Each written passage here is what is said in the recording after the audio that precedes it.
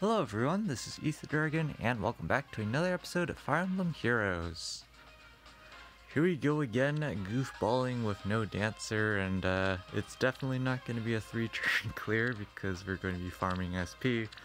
As you can see, Milla is almost maxed out, so we might as well feed her some kills for the easy SP. But it's going to take a few turns, so we're going to start out by taking out Lind with Bernadetta. And then we can just pivot up with Duma to bait out Gordon and Athena. And we're actually going to smite Alm all the way to the left, because he's just going to go on a hard left flank. Originally I had him going down the middle, but then Gordon, of course, is going to attack him over Duma, because Duma just one round KOs here.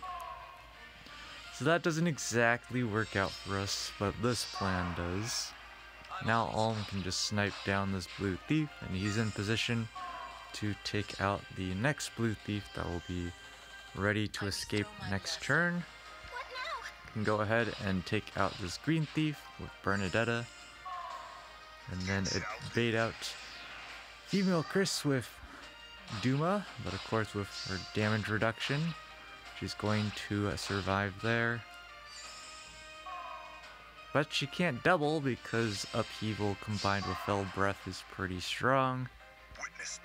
And speaking of strong, Duma manages to survive a shot. And that means we can smite up Bernadetta to snipe down this red thief. And at the same time, Brave Alm can also snipe down this blue thief, which is fantastic. So now we're going to go ahead and start bullying enemy units here. With Milla, she's just going to pick up kills. Merrick's going to charge up bonfires for us. And everything's going to be nice and handy dandy. So it's going to be a while, but you know, it'll finish eventually. I think we'll go ahead and do this.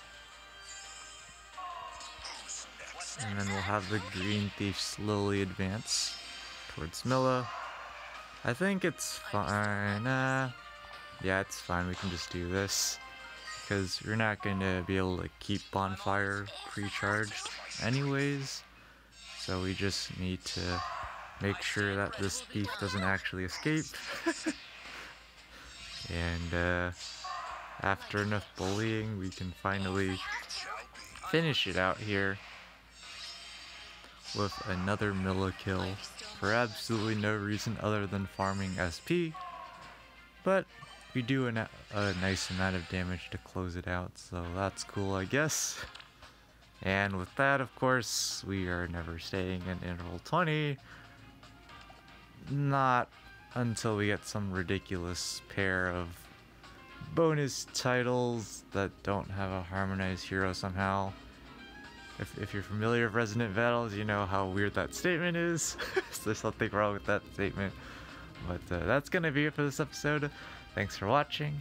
As always, this is Ethan Dragon, and hope to see you all next time. Bye!